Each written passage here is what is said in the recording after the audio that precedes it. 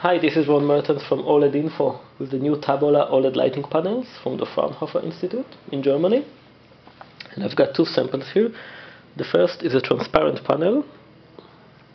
As you can see, now that it's turned off, it's just like a normal glass. It's a bit dark. It offers 40% transmittance. It's really nice. And the second is a structured OLED. When turned off, it's like a mirror.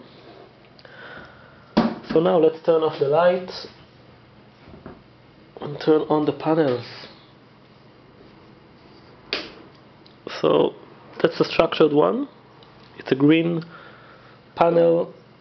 That's the Fraunhofer logo on it.